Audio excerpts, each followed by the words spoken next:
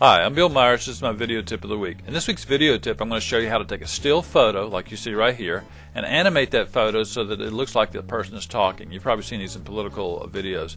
If you'll watch down here, you'll see how this effect works. And you see it looks like that person is talking even though it's a still photo. Creating that effect in Sony Vegas is extremely easy to do. Now this works in Sony Vegas Pro. I don't know if you can do this in Sony Movie Studio. I'll show you how to do it. First of all, take your still photo and bring it up on the timeline just like that. And then put the same still photo right below it on another video track so that you have the same photo twice on the timeline. And then on the top track, select the Event Pan and Crop. And on Event Pan and Crop, come down to right where it says Position and select Mask. So we're going to draw a mask. We're going to select the Anchor Creation tool for the mask, which is right there.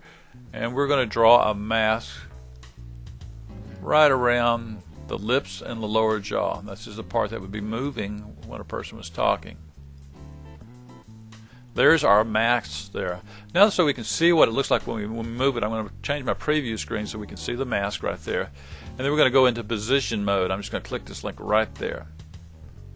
I'll make sure that we've got enough Al Gore on the screen. Now in the position mode, what will happen is that when we move this screen down here, we'll see how that mask covers up or hides his mouth. So you can see that if we move it just like that, it looks like his lips are closed. That's a pretty good position, and what we're going to do is we're going to make that a keyframe on our timeline. And to do that, we just put it where we want it and hit plus. And then the position where his mouth is all the way open is right there. We're going to make that a keyframe on the timeline. Again, we hit plus. So now we've got one that where his mouth is open, which is there, and we have one where his mouth is closed, which is there. And all we need to do now is make copies of these throughout the frame. So we'll take the one where his mouth is open, click copy, and we'll just paste that every few seconds or every few frames here.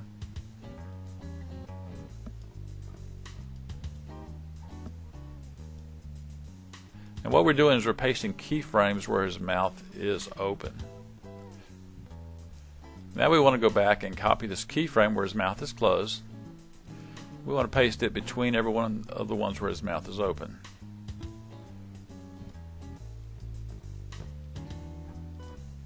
What we're creating is an opening and closing effect. We can adjust the timing of this just by moving those keyframes around.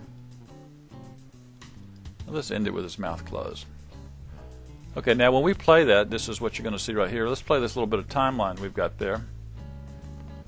And if you watch down here, you'll see what it looks like, what our results look like.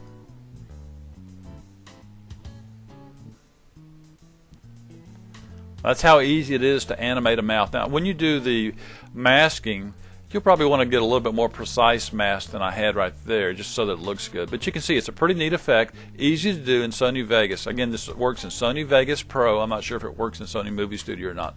I'm Bill Myers. This has been another one of my video tips of the week. To find more like this, visit www.bmyers.com.